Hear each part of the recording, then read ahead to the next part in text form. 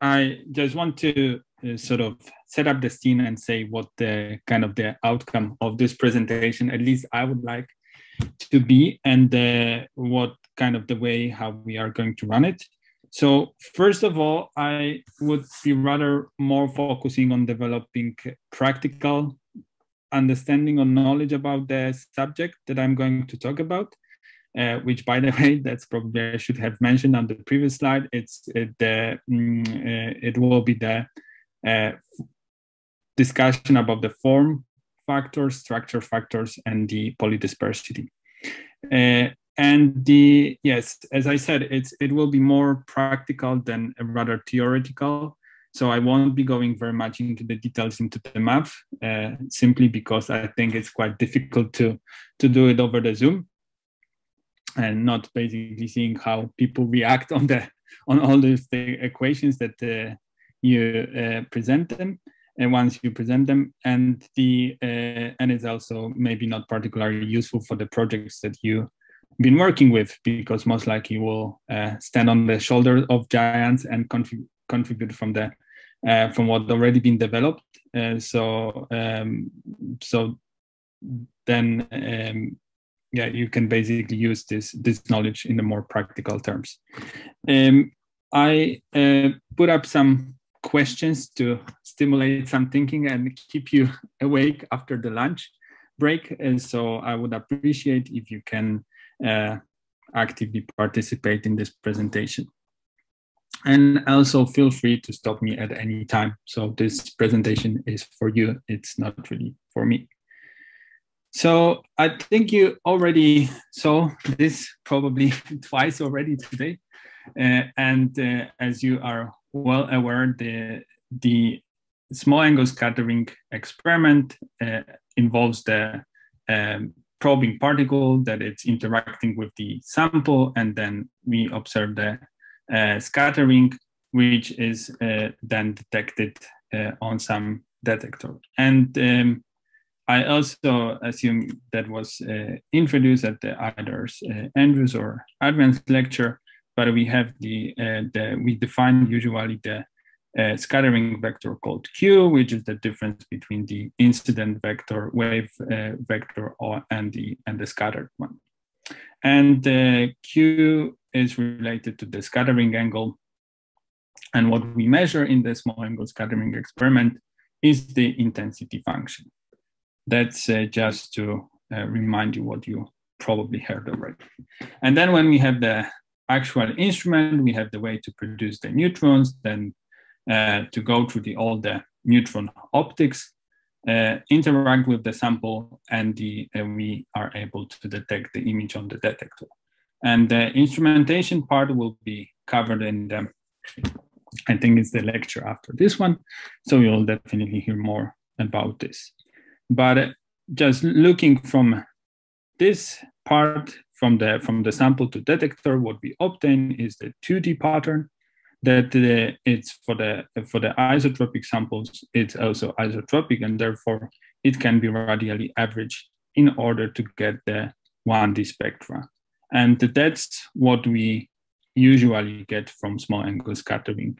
We get the curve that represents intensity in the function of the scattering vector. So now we are coming to the first question, which is sort of trying to get some idea what is your intuition about the experiment. As I heard, many of you already have experience with the different techniques, different scattering techniques, so therefore you may also know particular answer, but even if you don't know exact terms, just try to think of what components should be included in the model to explain small angle scattering data. Not necessarily sans at this stage. I wrote sans here, but I mean, at this stage, it will be also applicable to the X-ray scattering. Just sort of think in the way that you are one of these pioneers of the small angle scattering technique. You know what your sample look like, and you know what the pattern that you obtain. So now how to sort of couple this in the, what kind of theory developed to go from this stage to this one. So I would appreciate if you open now chat and then just type whatever comes up to your mind.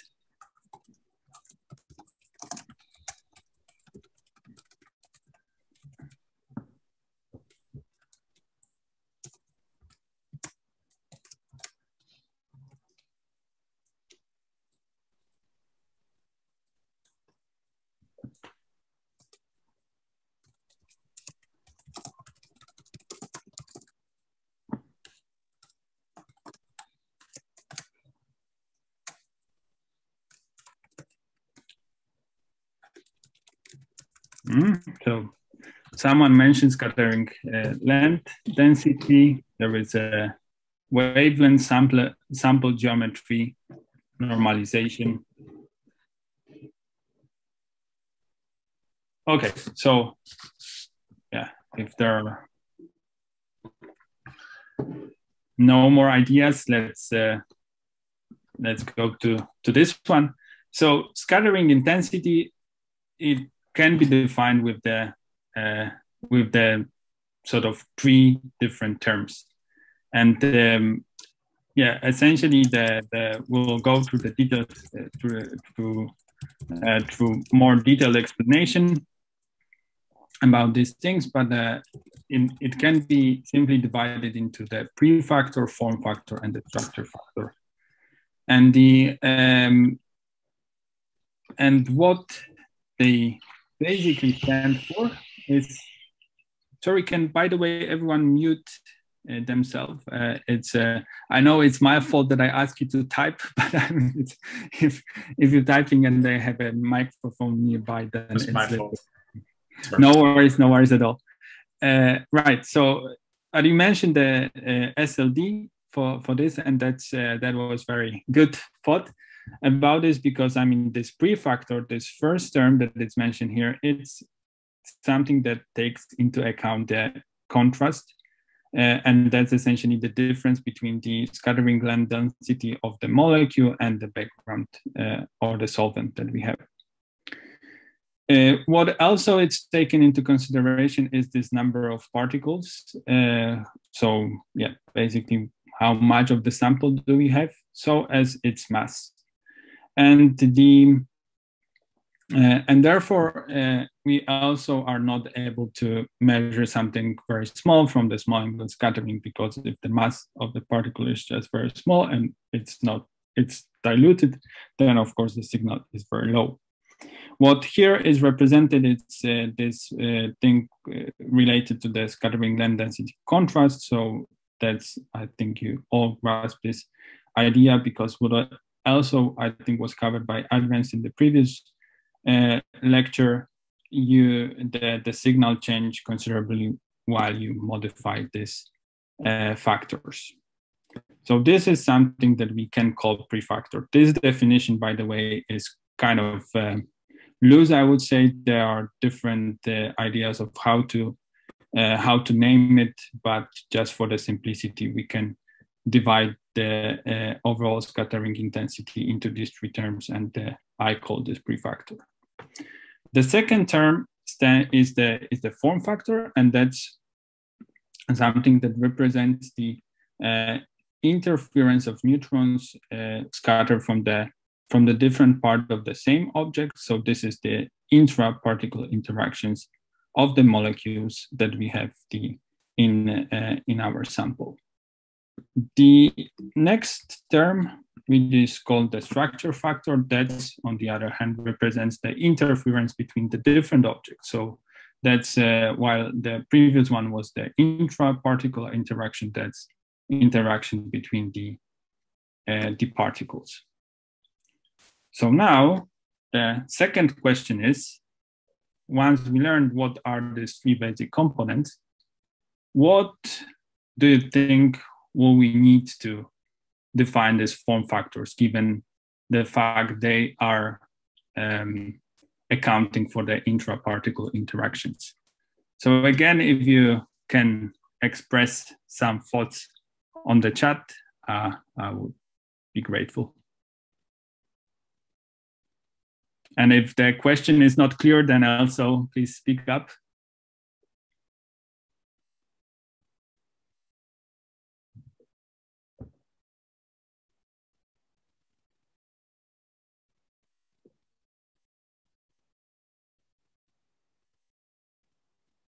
Okay, it's not clear.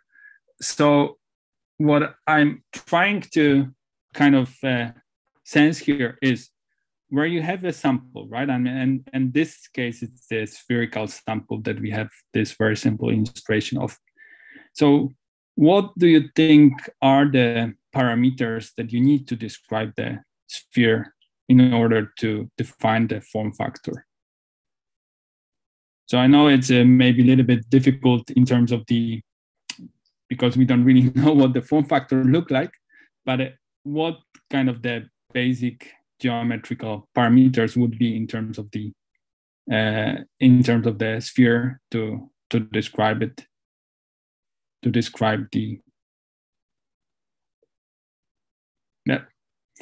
Okay. Yeah. Exactly. That's going in this direction. So the form factors explaining this intraparticle interactions, or in other ways, the size and shape of the particle.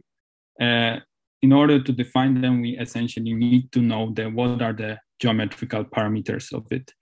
So what we see here is are the different geometrical objects. There is the core shell, one can say. There is a sphere, a cylinder, and some polymer chain. And each of these have a different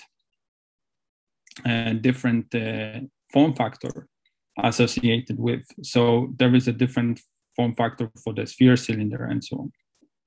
And in order to define them, we need to sort of basically use the formulation which is based on the simple geometrical parameters. So in terms of a sphere, we can define the form factor using the basically radius of the sphere that it's presented here, and the form factor looks like this, like presented here on this plot. And just to give you the idea how this is developed, so the form factor is essentially the squared scattering amplitude that for the homogeneous volume can be written in this as this integral, and from here, using some mathematical tricks, we can this is the trick that needs to be used, but we can derive this formula. So just to give you basically the idea how this can be derived, the form factors require the basic geometrical parameters and can describe shape and size of the particle that we are studying using small angle scattering. For cylinder, for example, this form factor has this and can be explained using this formula, which involves the use of the Bessel functions and the angle which is defined as an angle between the cylinder axis and the scattering vector. The shape of this form factor is as it explained here. So the form factors very much depends on the system that you study. And as I said, it's one can benefit of what been developed already. And there are many form factors that been already developed for the different systems. Just to give you another idea, that's the core shell particle. That's also one of the presented before. And again, not going very much into the details, formula can be as follow. And here it's a little bit of the mixing with this prefactor, because it's not that easy to kind of deconvolute one from the other.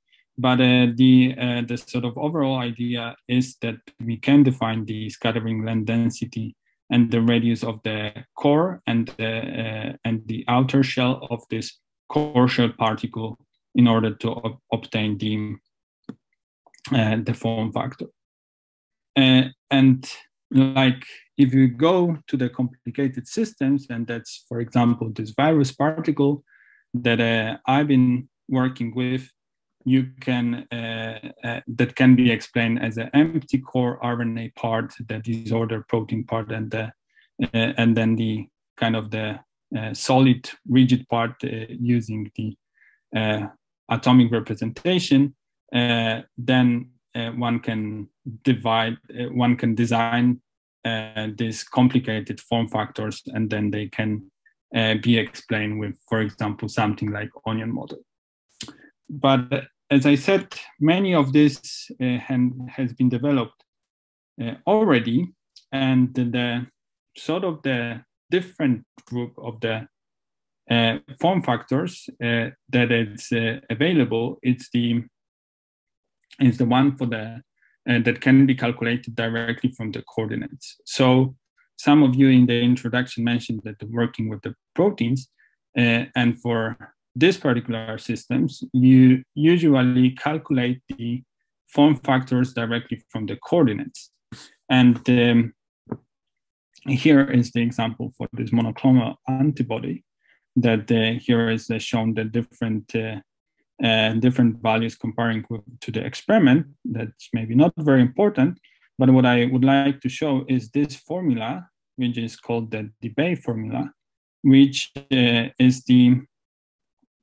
is explaining the difference between explaining the form factor, or in this case, it's already intensity, with the respect to these functions that takes into account the distance between each contributing scattering centers. In these terms are atoms, so it's calculating this function over the difference of the different contributions from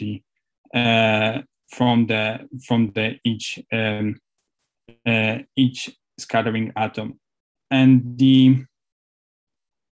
And what needs to be kind of considered here is that when you have many atoms, that's formula becoming quite cumbersome, and therefore there are some ways to either to simplify the calculations or simplify the representations of the proteins when you calculate this. What I would like to do now is to go to the to SASView and show you how this can be practically calculated. So I will stop share this for the moment. And by the way, if you have already SASView installed, you feel free to join me in this calculations, because we will also see if you can calculate if SASView works properly. So the question is, do you see the screen now with SASView? Yes. Okay, good. Yes. So I mentioned the sphere as one of the models that we can do. So what I did now, I opened SASView and choose sphere from the category, and as you can see, we have this is the category sphere. So it's not essentially the model, but I'm choosing the sphere from the sphere category.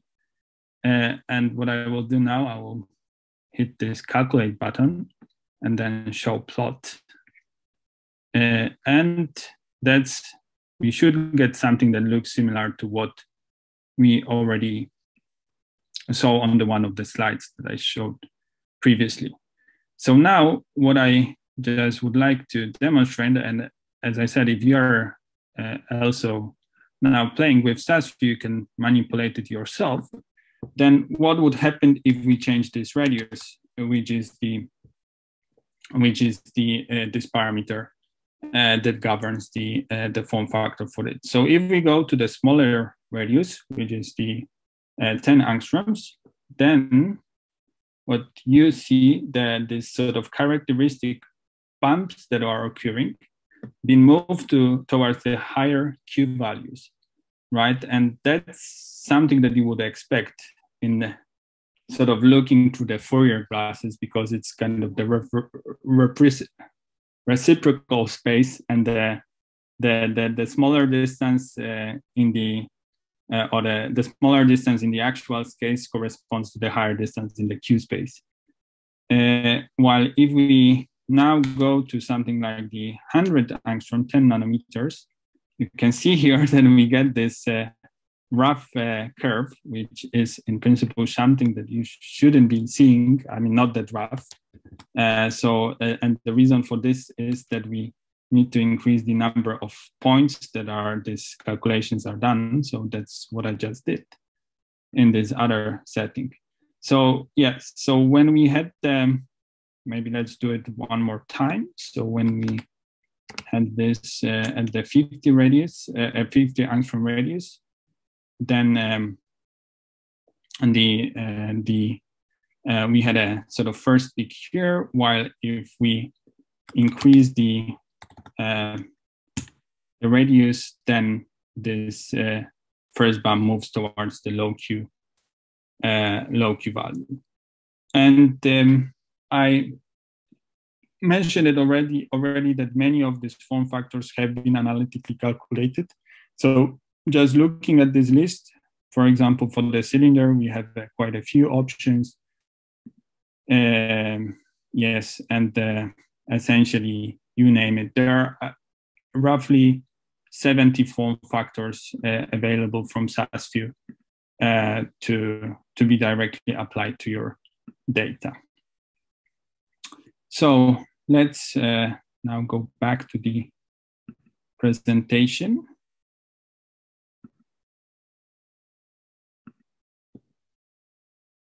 But as I said, SASView is not the SASView covers many of this, but it's not the only resource. Many form factors not necessarily being ported into SASView, but if you are looking for some particular system, this might be a good reference.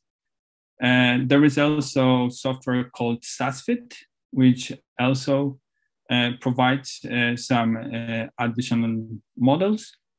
And yes, and SASView has quite a few of them. Now, what to do if everything fails, or in the sense that we don't really know what the analytical formula of the form factor is. However, we, for example, know what are the how the molecules can be explained in terms of the coordinates. And for this, Monte Carlo simulations are actually a good solution. So it's really working well for the structures with many degrees of freedom, and allows for the easy sampling of the different parameters for the either form factor and the structure factor that we just covered in the minute. But essentially, the sort of idea for this is that we do these Monte Carlo simulations iteratively, sampling from the different parameters, generating some configurations for the P of Q and S of Q, and then comparing it with the data. And we do this until the algorithm converges. And based on this, we can estimate what the form and structure factor looks like.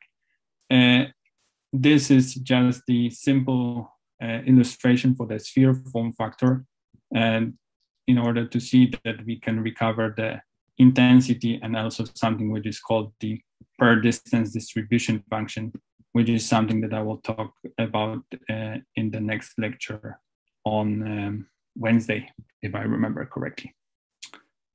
Okay, so that's covers the form factor. We'll switch gears a bit now, and we'll discuss the structure factor. So now again a question, which hopefully it's understandable, but and it's what should we consider when defining interparticle interactions. So if you have, if you can share any thoughts on this. So now we are not in the regime of the sort of single sphere, but what is the how to define the interaction between spheres? If please share in the chat if you have any thoughts about this.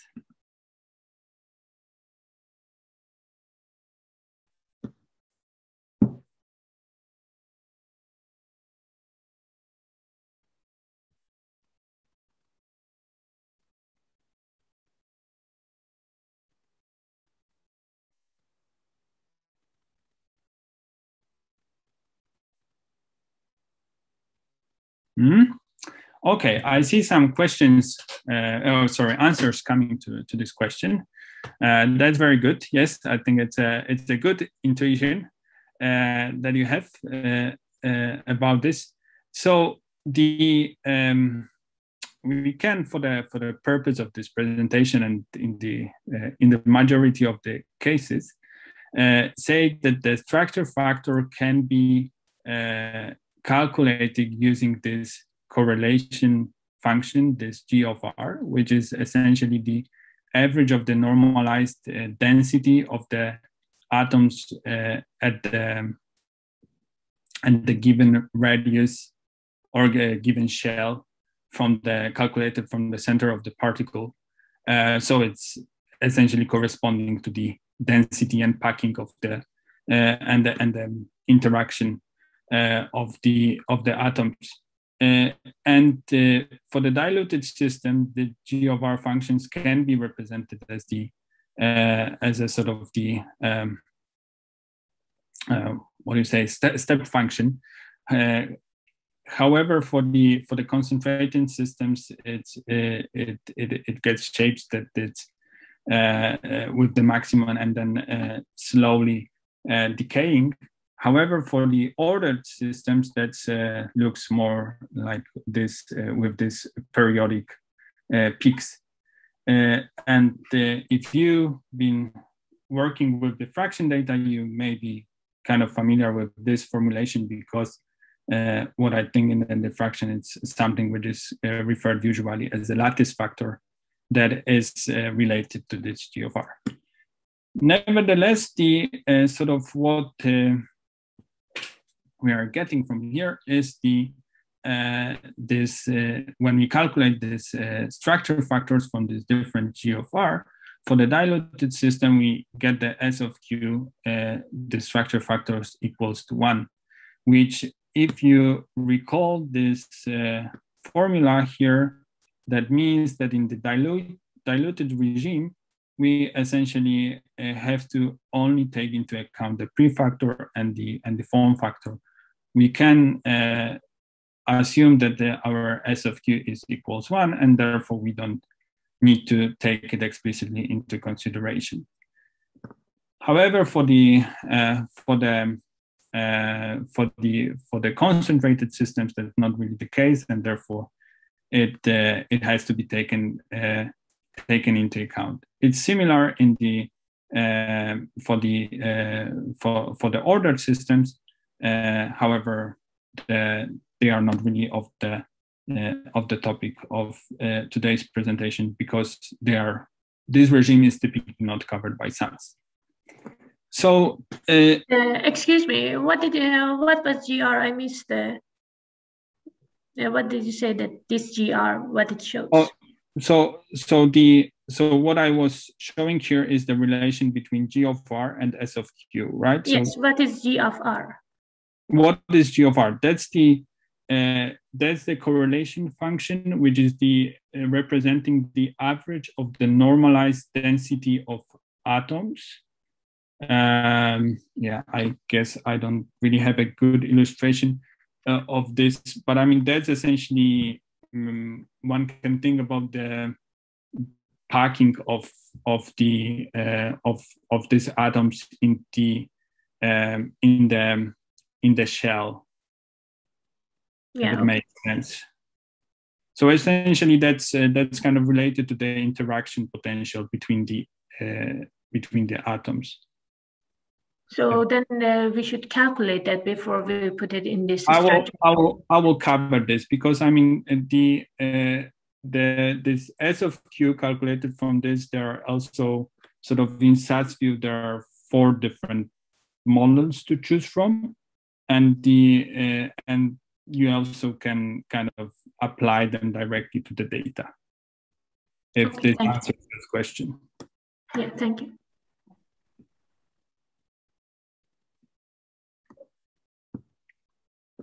Okay, so as I said, there are 4 different ways to in SAS view, not in general, because in general there can be more S of Q, but just for the simplicity, let's discuss these 4 different options. And the sort of the simplest one, it's called the hard sphere, which enables the calculation of the structure factors from the spherical particles in solution through the hard sphere interaction. So it's essentially assuming that we have the excluded volume, and then we have the and then we can account for the interaction between them as a rigid objects. So, and that's usually quite a good approximation for the proteins and other nanoparticles. It can also be to a large extent used for the objects that are freely rotating, and therefore they are occupying the volume as sort of defined as the effective radius. So if you, for example, have the cylinder that it's freely rotating, that's taking up the volume, which is the larger than the volume of the cylinder itself. But one can also apply these approximations, hard sphere approximation, to these cases. What is really kind of important here is that when we just calculate this S of Q using this hard sphere model, that, as you can see, the intensity in the low Q region is at minimum, and then it's increasing, which is kind of the opposite from what you learned about the form factors, which always have the intensity, higher intensity in the low Q region. So when you apply this to the data, and then this we'll see in the minute, then you should expect the overall intensity to be decreasing in this region. The sort of extension of this hard sphere model to the colloidal particles with charge interactions is something which is called the Heiter MSA model, and I've been trying to get away from introducing the closures here, because that's really the sort of the way that these structure factors can be derived using something which is called Ornstein-Zernike equations, that I'm not going to do it today, but this MSA stands for closure, and that's the sort of mathematical way of coupling together this Ornstein-Zernike with the G(r) function. I guess if you are into this, you probably know it, know what I'm talking about. If not, then don't worry, that's not really important. But the sort of the purpose of this potential is to enable the screened Coulombic interaction between the particles. And again, the pattern of the S of Q calculated for this, it has the minimum in the low Q region. The last two can be sort of tackled together, as these are for the colloidal particles with narrow attractive potential, and they are both defined using the square wall. And there is a really technical difference, I would say, when you account either for the square wall or the sticky hard sphere, because they are essentially different in the way that you use these closure functions. So now what I will try to do again, I will try to, okay, open SASV again, and let's look at our sphere that we generate before, and so just let me try to make sure. Sorry, it's on this small screen is becoming quite clunky with the zoom and SASV at the same time, but hopefully can manage. These are these different structure factors. So let's try to take this hard sphere potential, and as you can see here, once this is applied, then the intensity decrease in the low Q region. Sort of the similar should happen when we do this Hyder MSA. So yes, if you're now playing with SASV, you can take a look basically what is the effect if you apply one or the other. Coming back to this one, I just want to say that there are different methods to include these structure factors into the calculation. Not going very much into the details of it, but we essentially have 3 different options, which the one is called the monodisperse approximation, and that's for the spherical symmetric interaction potential, and it is independent of the part of the particle size. Then we have a decoupling approximation, and that's for the applicable for the particles with small anisotropies, and the local monodisperse approximation, and that's for the particle of certain size, which is surrounded by the particle with the same size. Maybe that become a little bit clearer when we talk about actually polydispersity in the next few slides. What I exactly mean in terms of the polydispersity. Yes, again, if you really need, then I just want to point out that there is an option to do this, and in SASV we have the option to include the monodisperse approximation, which is as a default, but also the decoupling approximation. And the way you choose this is by choosing different terms here. Right. So now we go to the polydispersity. Whoops, that didn't work exactly the way I wanted, sorry. Hit the wrong button. Yes. Okay. So in principle, we have 3 types of polydispersity. We can account for something which is called size polydispersity, when all particles have similar shape but differ in size. Then we have something like a shape polydispersity. So they differ in a shape, both in a shape and size. And I will have this illustration on the next slide, so you can see examples for this.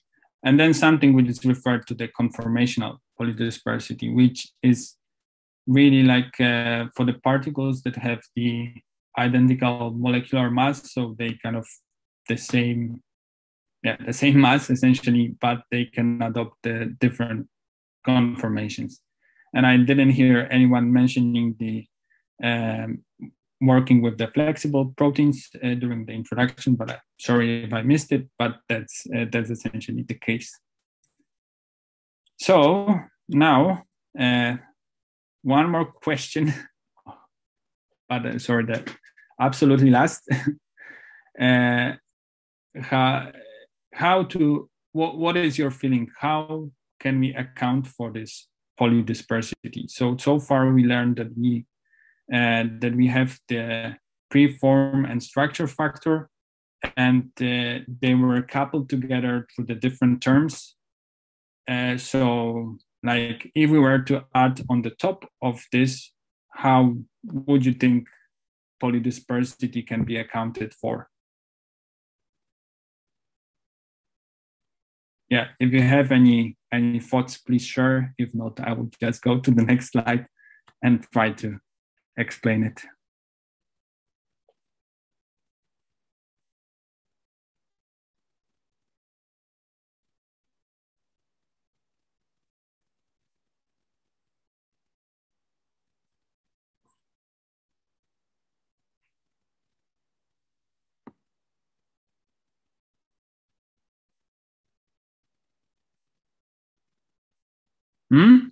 Okay, yes. So the maybe not the answer that I was looking for, but something that mathematically can be used for the including polydispersity, and that's definitely the case with the size polydispersity, is essentially to introduce the distribution function for this. So if we have this size polydispersity, which is illustrated here, so we have, for example, the spherical particles that differ with the radius, and therefore we can say that we have a polydispersity of radius. So we have a distribution of radius of the different particles, and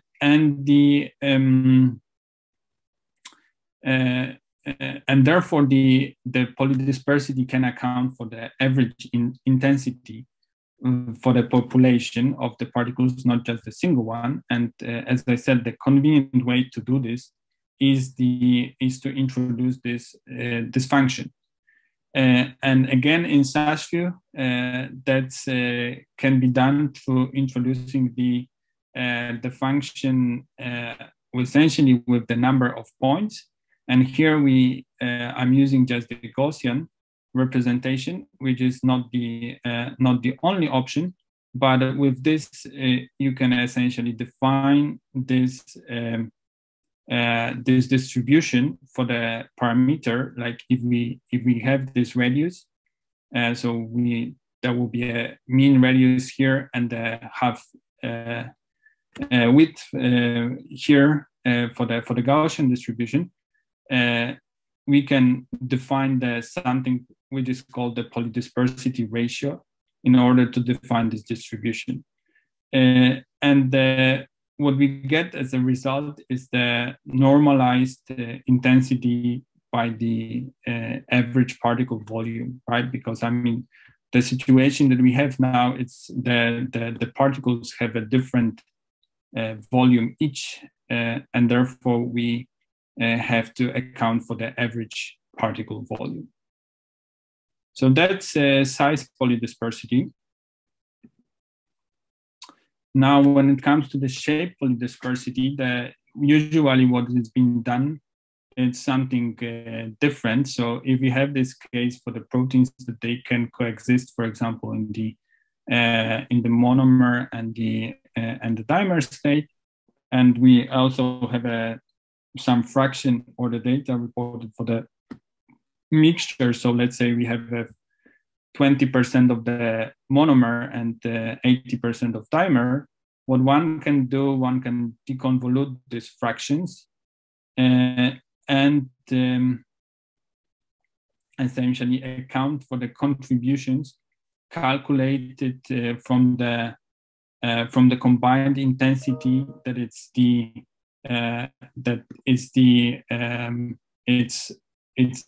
the weighted sum of the intensity calculated from this debye formula as I presented for the calculated the proteins. So this I, small I, k is in this case given, and then we have the fractions, and that's kind of the purpose of this, is to get the fractions back in order to say how much contribution we have of the each species. Kind of the similar trick works for this conformational ensembles. That's one of the protein systems showing the flexibility. So this part is flexible, this linker and the two domains. And again, one can kind of do the similar trick when it comes to the inferring the fractions. The overall problem of the getting a lot of these parameters out of these systems is problematic in the sense that usually you have quite a one scattering curve and you have to deconvolute all this information. So that's a little bit of the problematic when you have to account for the overfitting. Okay, before I will go to summary, just very quick illustration again with SATSView for the polydispersity. So now let's maybe go for the simpler case. We just account for no structure factor here. Let's maybe change this radius to 50 again. So that should look something like this. And now the polydispersity is the option that you have here. But what it does, it deactivates this value, this tab here. And what we can do, we can define the sort of the ratio of the polydispersity, and hopefully that would work. But as you can see, that's kind of having quite dramatic effect on the resolution of these features that we can have compared to the to what happens when we have no polydispersity applied. So that's kind of conceptually important because we can by not accounting or accounting properly for polydispersity, we can be sort of working in the we can essentially infer the wrong model parameters. So just to sum up, form factors which represent the size and shape of the objects. So this is representing the interference from the different parts of the same object. So intraparticle interference. Structure factor represent the interference between different objects and can be accounted for using the different potentials. And there are three different types of the polydispersity. Sometimes there is also something mentioned, the angular dispersity, polydispersity, which is something related to the anisotropic systems that probably Elizabeth will talk about when she will introduce the magnetic samples, and yes, and there are different ways to account for this polydispersity depending on which type it is. What hasn't been covered in this presentation, as I said from the beginning, there was this wasn't really meant to provide a very rigorous derivation either from the form and structure factors. For the structure factors particularly, there is the integral equation theory and the Ornstein-Zernicke equation that it's sort of underlying basis for the developing this.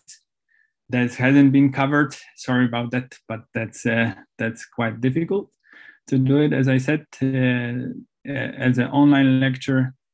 Plus, I think if you're interested into this, there is always possibility to learn more. And what I didn't really cover is also the discussion about background. So that was something that I glossed over. But if you might have seen in SAS field, there was some background field to fill in. So that's also important for the data analysis. Resolution smearing, that's also not being covered. These are usually instrumental effects that can contribute to some loss of features in the curve. That's something that to some extent will be covered at the instrumentation lectures, and I also didn't talk about the orientational and or / magnetic form factors. That's something that Elizabeth will be talking about tomorrow, I suppose. And yeah, and probably some more stuff that I haven't thought of. So just to finish off, the take-home message from this one is that what we've been doing, we've been essentially through introducing this pre-factor, form factor, and the structure factor, introducing some model to the data. But what is important to remember is that this is the data that contains a low information content. And therefore, it's always one needs to be careful with the fitting in order not to sort of put too much emphasis on the model rather than data, and therefore not to overfit. But also the optimal experimental design is really key to successful data analysis. And you will hear more about the instrumentation and the experimental design in the coming talks. So hopefully that will also give you some understanding of what can be done with this respect. And with this, I would like to finish, and I'm happy to take any questions. And I saw there was one on the chat already. So Andy, that's from you, I suppose. Yeah, that's me. I'm asking about the structure factor for the elongated particles, like long rods. Right. Okay. Yeah. So I very briefly mentioned this, and sorry that wasn't clear.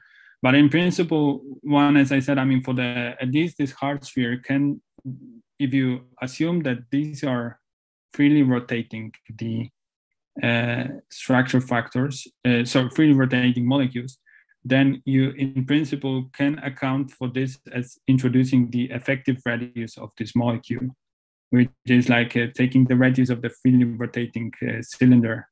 And therefore, in some cases, that can be used for explaining interactions and therefore calculating the structure factor.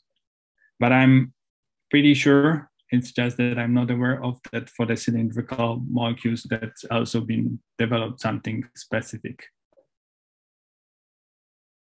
I don't know if this answers the question. Yeah, that answered. Thank you.